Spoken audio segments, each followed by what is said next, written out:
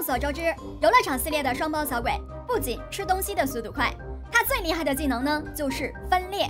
大部分植物无论等级有多高，是否放大招，都不能一招搞定它，而是让它分裂成2个单体小鬼。如果咱让它100倍速来袭，你们觉得还有什么植物能够拦住它？废话不多说，测试走起。这一次呢，咱们用1万级的植物来当小白鼠。首先上场的是1万级的爆炸坚果，这个3×3的爆炸范围应该没问题吧？第一次爆炸就只让它分裂，然后就没有然后了。对付100倍速，我那是经验丰富，就算它会分裂，我还会弹呢。咱干脆不让它分开，直接让它入坑，不就完了吗？让我来！啥也不说了，小伙伴们，给安樱草这个挖坑技术点个赞，那叫一个稳准狠。看了安樱草，我对暗影豌豆那是信心100倍，你们呢？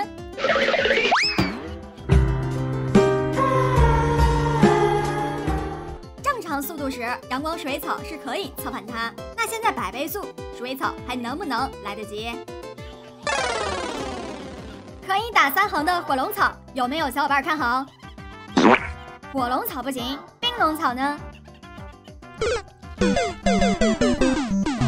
再来看100倍速僵尸的克星冰底刺，这要是其他僵尸，那就是分头行动，遇上双胞小鬼变成分体行动。荆棘丛可以 hold 住全明星火把，包括猴子，那它能 hold 得住双胞小鬼吗？觉得可以的小伙伴扣个荆棘丛牛皮，觉得不行的扣个双胞小鬼666。哪里？这荆棘丛并没有直接把双胞小鬼干掉，还是和其他植物一样，让他们玩了分体行动。在双胞小鬼正常速度行进时，荆棘丛是可以把它们整体抓过来的，但是造成1半伤害的时候，双胞小鬼还是会直接分裂，并不能直接干掉。金缕梅倒是可以一招制敌，不过它的攻速能追得上双胞小鬼的脚步吗？金缕梅在即将要被吃掉的时候，及时把小鬼给拦住了。那带追踪技能的导向镜有没有这个实力？来个重量级选手，1万级的倭瓜，一招没好使啊，一屁墩儿没作死呀。星星果可以向5个方向发射炮弹，但就不打直线，所以咱给它种在24两路，看看行不行？2株不行，上3株，3株魔音甜菜，我就不信还拦不住。对灼热山葵有信心的老铁举个手，这面对100倍速僵尸那可是百发没中。哎，灼热山葵的一世英名毁在了双胞小鬼的手里。水仙花能不能一口仙气吹飞它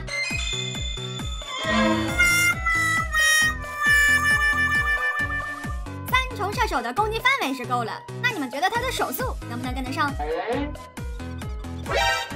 妈了吧你！哇，看出来了，对付双胞小鬼还是3重射手比较在行。像剑刺秋葵呀、奶油生菜呀，就算武功再高，也拿他没招。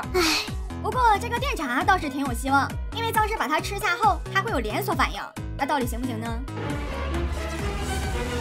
哎，不是，这咋就整了一个？那下边这个咋办？不管了，火梅藤一招肯定搞不定。不过凭他的这个攻速，你们觉得双胞小鬼能够冲到第几格？哎呀妈，刚进花园就被烤了。虽然火梅藤没拿下，但他这个攻速真的是没谁了。咱来测试一下吃货队的大嘴花能不能一口闷。那金蝉菇呢？哎，这金蝉菇是舌头都伸出来了，结果被双胞小鬼快了一步。金蝉菇大嘴花都没吃下，那神话豌豆能不能一饱口福？哇，这是高手，这是高手。之前咱们就测试过，双胞小鬼碰到灼烧苦橙爆炸，并不能直接嗝屁，而是会发生分裂。这个无论植物的等级有多高，它都不行，没这技能。最后，咱们就用一株魅火菇来结束本期的视频。喜欢看100倍速的小伙伴，欢迎加个关注、长按点赞。那我们下期见。